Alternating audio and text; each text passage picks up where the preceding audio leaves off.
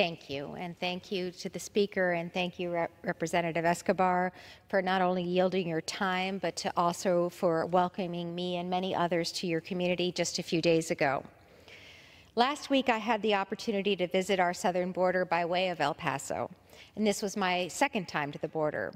And very similar to the op-ed that I published in Newsweek earlier today, I'd like to share a little bit of my reaction to this very important and eye-opening congressional delegation that I was able to participate in.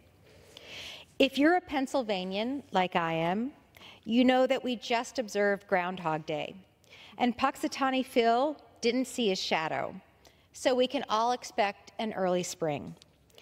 At our country's southwest border, it feels like every day is Groundhog Day. Like so many Americans, I'm a combination of angry and frustrated and heartbroken by what continues to happen there day after day and year after year and decade after decade. We know that our immigration policies have to align with the shared values of our country. We are a country that is built primarily by immigrants, and we must welcome new arrivals compassionately while also protecting and securing our safety and our economy. My community is indeed thousands of miles away from the southern border in the suburbs of Philadelphia, and we face unique challenges every day regarding immigration. But what is not unique about my community, indeed about every community, is that we have felt the impact in some way of our fractured and broken immigration system. My visit to the southern border last week was not my first. Previously, I had the opportunity to go to Brownsville, Texas, and these trips have taught me that our system is broken, but indeed can be repaired. I've seen the efforts firsthand of important changes that Congress here has made and implemented since my first visit. Gone are the dehumanizing cages and the literal smell of humanity. In their place is a clean and dignified environment centered on the health and the well-being of the migrants and of the incredibly dedicated Americans who work on behalf of our country. There is still clearly an enormous amount of work that needs to be done to secure our border with enhanced processes, more staffing, better systems, but the difference is palpable. Most significantly, though, what has not been improved is the volume of migrants and the fact that there is still no other path than this desperate one for people who seek a better life in this vibrant and healthy economy. We don't need more of the same expensive Band-Aids, but rather we need real reform with more legal pathways to come here and to participate in our nation's next 250 years. I am committed to bipartisanship and to securing our border, and I am asking the very same of Congress. Specifically, I'm asking the very same of our Speaker. The message that I want to share today is this: our Republican leadership in Congress needs to commit to bringing bipartisan immigration reform bills like Veronica Escobar's Bipartisan Dignity Act to the floor for a vote, and now. As an example, here's what the Dignity Act would do. Number one, it would provide more money for CBP and border infrastructure to prevent illegal immigration.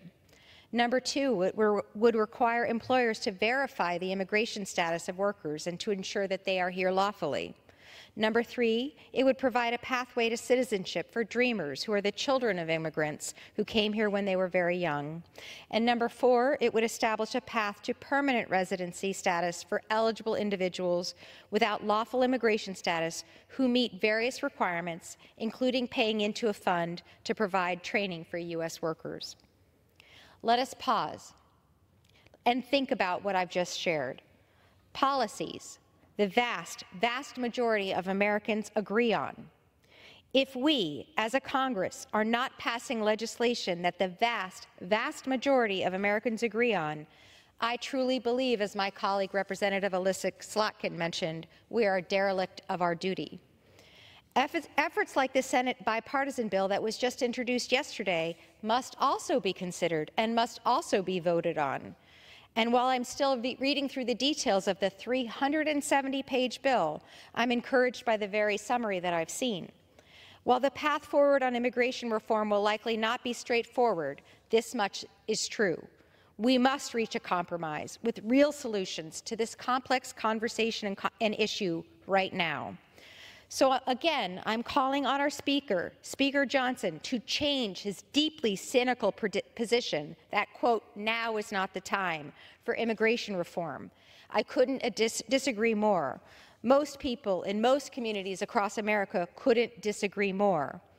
No solution will be perfect, but we cannot let that keep us from making progress for both the American people and for those who seek refuge here.